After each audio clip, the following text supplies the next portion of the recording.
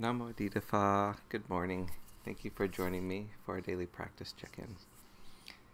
Listen, listen, listen. This beautiful sound calls us back to our true home.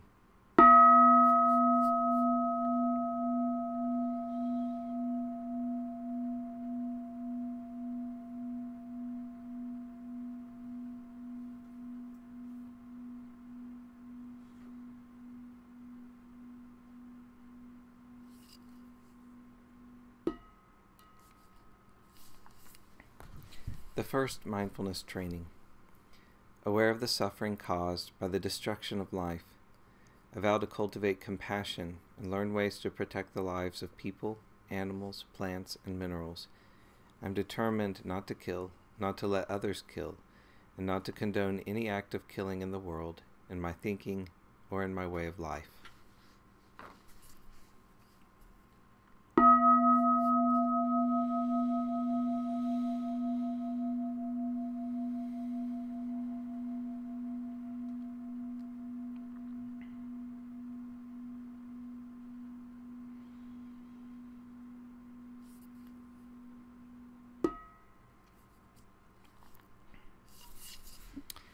For our Dharma lessons, we've been reading a book by the nuns of Amaravati called The Body, Dhamma Reflections on Aging, Sickness, and Death. And right now we're in a Dhamma talk by Ajahn Candasiri called Meeting Death. Sometimes people think they're going crazy when they come on retreat. They have crazy thoughts and weird images arising in the mind. I always think of this as part of the general spring cleaning and nothing at all to worry about. Some people ask about unusual body sensations, the heart beating very fast, or feelings of strange energies in the body. These two are things that can arise when the mind quietens down a bit, and again, they're nothing to worry about. The only concern would be if they were so very pleasant that we become attached to them, and then spent the rest of our life trying to get them back again. That would be unfortunate. In meditation, all kinds of things can arise. Visions of light, or hearing unusual sounds, or having strange bodily sensations.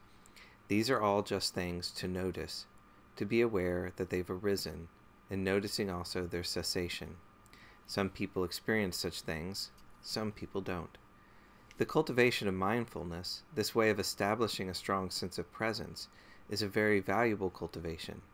Some people do retreats simply so that they can experience the calm mind, and they attach great importance to that. But that sense of calm is dependent on quite particular conditions: long hours of meditation, external quiet, and all kinds of other very specific conditions that enable and support a sense of calm. And while I have absolutely nothing against those experiences, it is clear to me that in some ways they are quite limited, because we can't spend the whole of our life living under such conditions. We have to interact with other people. Even living in a monastery, there's an enormous amount of interaction. Most people have jobs. Many people also have family responsibilities, and many live in situations where those around them are not particularly interested in meditation. And so we need to consider how the practice can be sustained in a meaningful way. As I've already said, one of my absolutely favorite suttas is the Discourse on the Greatest Blessings.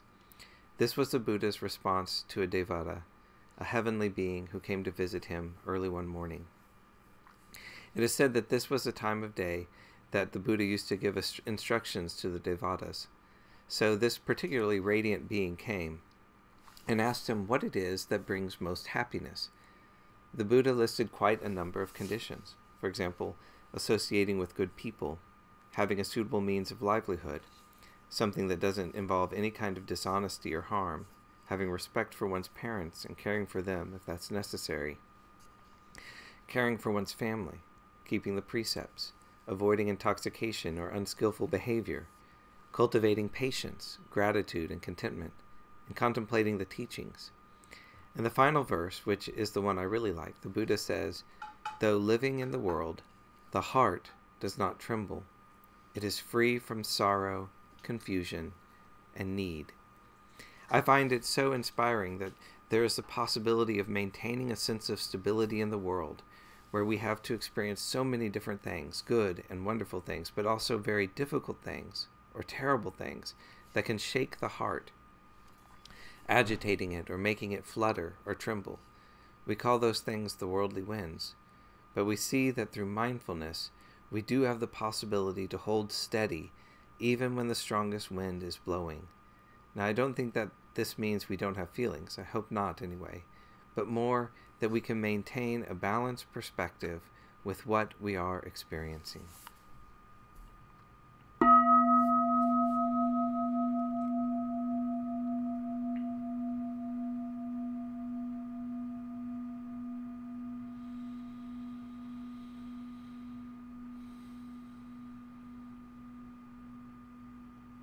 May all beings be well.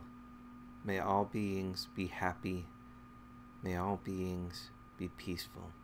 Sadhu, sadhu, sadhu. Thank you for joining me this morning.